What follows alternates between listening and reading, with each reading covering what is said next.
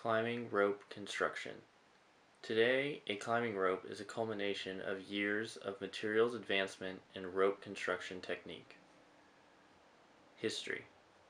Pre-1960 ropes were made of natural material such as hemp or manila.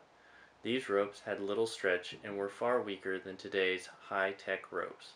With the availability of high-grade nylon in the early 60s, climbing ropes got a big boost in strength and durability.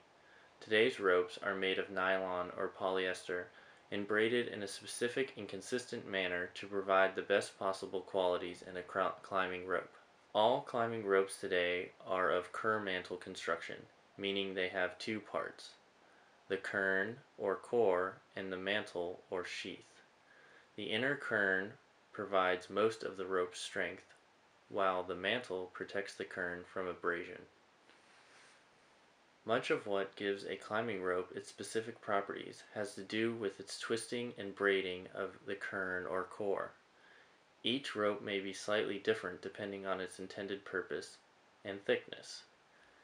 A dynamic rope has a much higher level of twist in both the sheath and core, allowing rope fibers to act like a spring when a fall occurs.